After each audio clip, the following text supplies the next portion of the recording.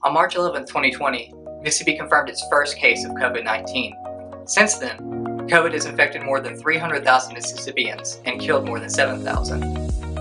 Then, in March 2021, Mississippi became the second state in the nation to make all of its residents eligible to receive a COVID vaccine. Since then, about 28% of Mississippi's total population has been fully vaccinated. So I talked to 5 Mississippians about what the last year has been like for them and how their lives have changed since they became fully vaccinated. Hi, I'm Will Stribling, Mississippi Today's healthcare and breaking news reporter. For many Mississippians, the COVID-19 pandemic has challenged their mental health and disrupted their ways of life. Well, as far as having much of a life, it wasn't one. As far, with the newspaper job, which I'm sure you're familiar with, it was completely sheltered for the, there was no travel. There was, we got to see people out of the car, and it was, this is where pretty much this room was where I was for over a year. Doing regular activities such as going grocery shopping and going other places for meetings, doctor's appointments, trying to go out to dinner every once in a while, and general entertainment. That all came to a halt pretty much.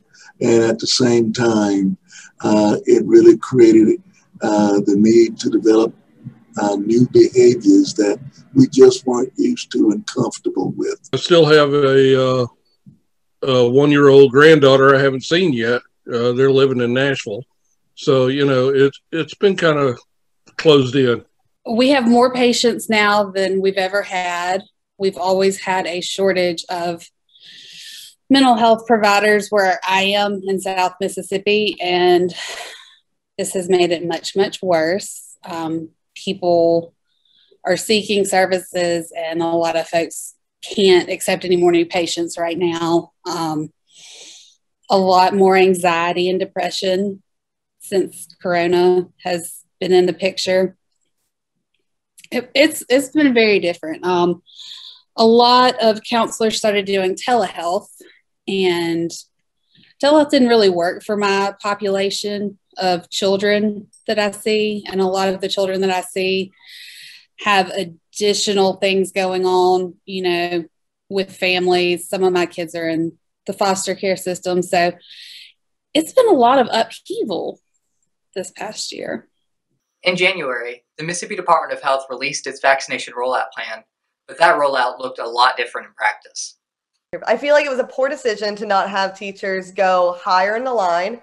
I think it was a poor decision in the sense to announce it suddenly. I think a lot of teachers would have appreciated a heads up or just like a further notice, like, hey, at some point in this week, the portal will open. I know a lot of educators, actually, I was vaccinated prior to it opening. I was a smoker. The only good thing I've ever done for myself, I guess, was to smoke. And I have one pre-existing condition that isn't serious, but it was on the list. So I got it in February, actually. But I know so many of my fellow teachers, they took off work immediately. It was just a huge inconvenience and mess for them, because obviously they want to get vaccinated. There's a lot of, people, they have elderly parents, they just wanted to be able to get vaccinated, and they were, below the age of 65. So I think that it would have been a lot more efficient either for people to be notified or for there even to be a rollout by district, not district as in school district, but even the congressional districts, teachers in District 2. Okay, now teachers in District 3, it's your turn. As more Mississippians became eligible for the vaccine,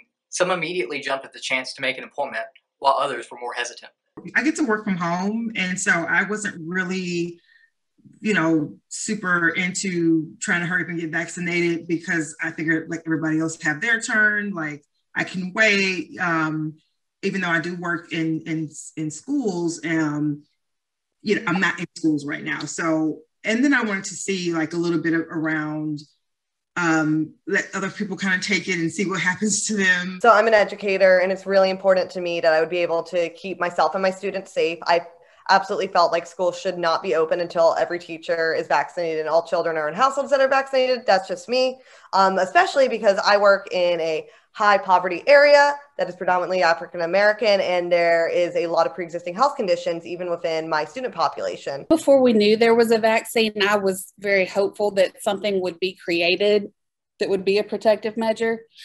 And so when they were testing the vaccines and they were coming out with the efficacy rates in the mid 90s, I was pretty sure I wanted to get one. And fortunately, I was able to get mine a little early because I am a mental health professional. So when they opened it up in stages after they vaccinated hospital level folks, they opened it up to other medical professionals, and that's when I got my first one. Although Lauren Huddleston was initially hesitant about getting vaccinated, a call from a family member later changed her mind. My sister called and said, "Hey, can grandma come stay with you for a little while?" You know, and I was like, great, you know, I wish she would just live here. And so I was like, oh, well, let me go ahead and get vaccinated because my grandmother, I don't want to, if I can avoid it, because she's very, very elderly. She's in her 90s. And so I started looking around for that. And then some of my friends actually ended up getting vaccinated, and they were like, oh, it's fine, I did it. You know, some weeks had passed by. Some people, friends, family had gotten it. So I said, okay, you know, I feel pretty comfortable with doing it. And then my father actually passed away. And in order to travel abroad, you have to have had a COVID test. And I had never gotten one before that. And I was like, oh, I got to go over to Jamaica. So my husband and I got vaccinated with the Johnson & Johnson like 2 days before we had to travel. And so that is really what prompted like my very quick kind of like, oh, we got to get it now because I want to get the most protection possible. Because I didn't want to honor my father and go to the funeral. Early on in the COVID pandemic, many Mississippians struggled to make online vaccine appointments due to an over-encumbered online vaccine appointment system and phone lines without enough operators. Others struggled to find a vaccination site in their county with open appointments. Later, a historic winter storm wreaked havoc on the state, which prompted the state health department to shut down vaccination sites and reschedule appointments. Despite all these hurdles, every Mississippian I've talked to has been surprised by how efficient the state's drive-through vaccine sites have been run, in large part thanks to the help of the Mississippi National Guard. The first site, actually, the wait time was not that long. It was about 30 minutes, in addition to a 15-minute wait after you receive the vaccination. The second dose that I got, the wait period, including the 15 minutes waiting time after the vaccination, was about an hour and 20 minutes. However, on the second dose experience, there were a lot more assistance from the National Guard than during the first visit. And so even though it was a longer wait, the lines were longer, they were seeing a lot more volume. And I thought they did an excellent job given the circumstances of getting everyone through. And having the resources and the help and support of the National Guard with the health workers was really, I think, a tremendous success. The drive-thrus were great. The National Guard people were just so funny and friendly, and my shot experiences, both of them were so good. I didn't feel them give them to me. So I guess that's about as high of praise as I can give for a shot. You didn't feel them stick you. Although these Mississippians are now fully vaccinated, none of them feel like their lives have returned to normal just yet. I read somewhere that they are expecting to like do a booster shot maybe for the Johnson & Johnson at some point, which I kind of expected in a way. I don't really think that I changed. Nothing like really changed in my brain. As I go out into the world, I still wear my mask. I still make sure my kids wear it. My husband wears his mask at work because he does work, you know, around other people. But it does give me a little bit of a security in the back of my mind to feel like, okay, I could potentially have a lower risk of like endangering loved ones or other people out in the world. And it, makes me feel like I'm doing all I can to like, make sure people are safe. I wish I could say that I was more impressed, but we have a lot of people who this whole time haven't wanted to do anything, haven't wanted to distance, haven't wanted to mask. I don't know. The people who want to get the vaccine have gotten the vaccine. And I think that's kind of where we are statewide right now, is they have these doses that they can't get distributed in a timely manner. Everybody who wants it has kind of stepped up, and that's going to be a problem as far as this working and us getting some herd immunity and being able to get out of this. Lauren Huddleston is one of several Mississippi parents whose children participated in remote learning this past school year. In April, she and her husband debated whether they should send their 13-year-old daughter back to school for state testing. So after, going through all these, family issues, when they first emailed and said, oh, the kids are going to take the test next month at the school, I was like, okay, sure, fine, whatever, we'll cross that road when we come to it, because you can't.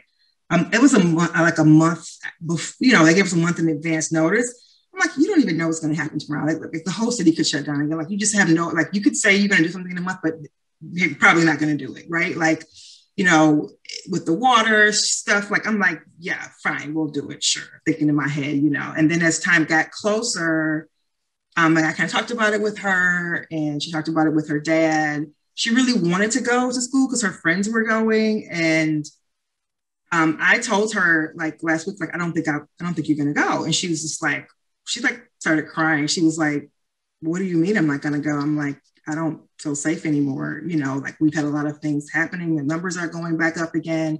And I just would rather that you just stayed at home, and maybe you can take it like the retest, or maybe you can like not take it at all. Cause like, and she was crushed. And, so she talked to her dad about it, and her dad's like, yeah, you can go.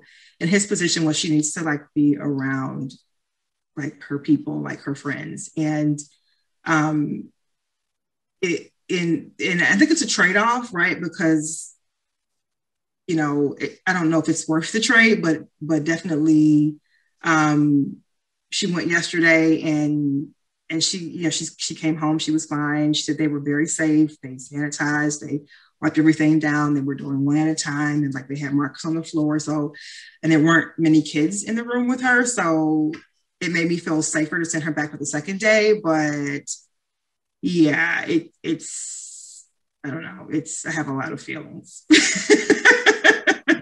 Despite any lingering fears, these fully vaccinated Mississippians are trying to think positively about the future and enjoy pandemic life as they can. There are a lot of things we've been wanting to do, and most recently, we're doing putting in new flooring in a couple of the bedrooms. Well, we've gone to places to look at flooring. I mean, that's just imagine that. Yeah, it's a completely different concept. We've been to 5 or 6 different stores. I mean, that's just incredible. My students have a computer for the first time in their life, like in their family's life, the first time they've ever had a computer in their home, and a computer that was personally theirs. Like, in the beginning of the pandemic, and even before the pandemic, I was teaching kids like how to type on a computer for the first time, how to send an email. And they're smart kids. They literally didn't have a device. Like, they only had a phone that was on some of the time. Like, that you can't use data if your phone is like limited.